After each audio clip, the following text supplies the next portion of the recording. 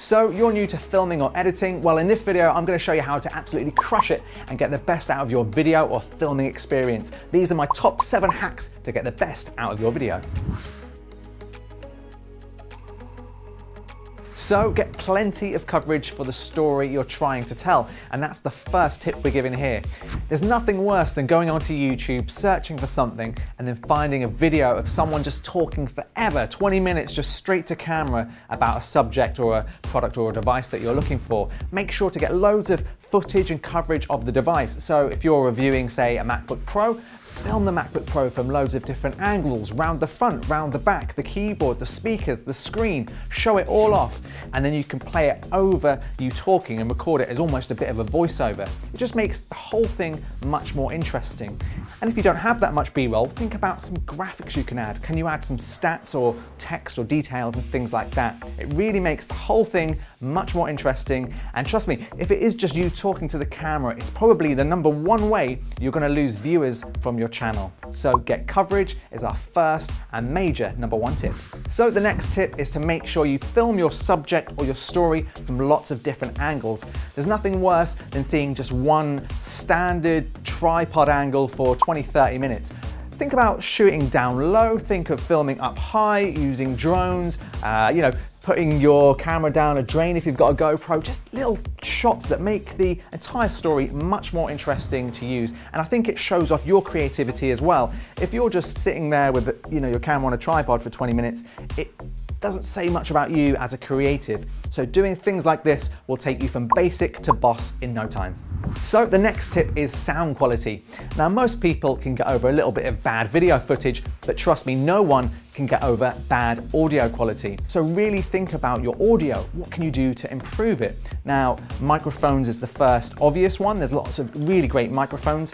We use this lapel mic here and it really helps with the room that we're in. But you can also do some other things like improving the acoustics in your room. So put blankets up, if you can get some cheap acoustic panels, and they'll all just take out the rattles, the hums, the vibrations from your room, which will really help improve your audio.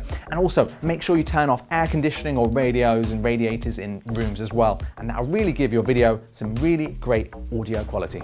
So the next thing to think about is the color and style of your videos.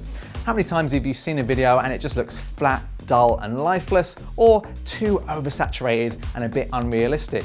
Now sometimes that's a good thing, but have a think about your video and how your camera films. Some cameras film in quite flat profiles, which is that kind of grey flat profile that you may have seen, and they do that on purpose so that it retains a lot more information, and then you can bring out the colours with your own colour correction or LUTs that are available everywhere online. So it's worth searching for some great LUTs for your video footage.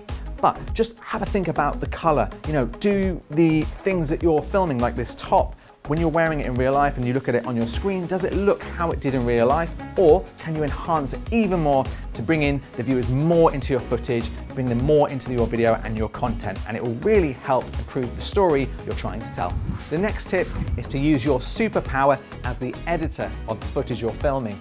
As the editor, you can have the edit in your mind before you go out filming and really come up with some creative ways of doing transitions and changing the style up during the video. So Andy, who does our videos, will sometimes film transitions with the camera, a sudden swipe down and then a sudden swipe up, and that just gives a really cool look when you're trying to go from one scene to another. It really kind of throws the audience and it really impresses everyone who sees those types of transitions. So what can you do? You can even speed up your editing time by thinking about what you're going to film, how you're going to edit, and maybe even speed the process up by editing in a certain order. And I think it also helps you from forgetting things to put in your video, which can really help tell that story.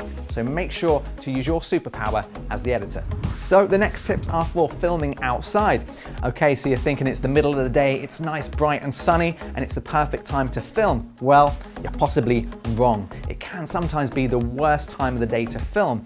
If the sun is super bright in the sky and there's no cloud cover, you can be really badly overexposed, so your model or your presenter can have horrible light cast over their face. The perfect time in most cases is to film early in the morning or sort of later into the afternoon when you get that beautiful golden hour where the sun is lighting up the sky and everything around it. It's not such a harsh direct light. You may want to turn the subject around if you do have to film during the middle of the day, so they've got the sun on the back, which really gives them a nice highlight and sort of glow around them, and that really helps give you a nice style to your video. Finally, make sure you learn the editing program inside out. There's loads of free tutorials on our channel and other channels out there on YouTube. There's things you can do to speed up your editing, like using an editor's keys cover, but just make sure you really learn how the editing software works. There's nothing worse than getting some great footage and then you bring it into edit and all the cuts and edits look terrible. It can really ruin the flow and the style of your edit. So make sure you learn how to use all of the tools,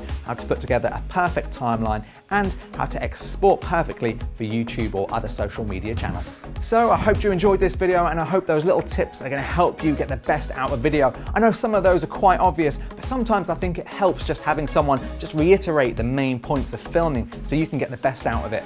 Let me know in the comments below what you're filming. You know, link me to your YouTube channel so we can check out what you're doing, and let us know what you think of this video. And certainly let me know if you've got any questions, because we get back to every single question that's asked to us. Thanks for watching. Make sure you subscribe and hit that notification bell, and I'll see you in the next video.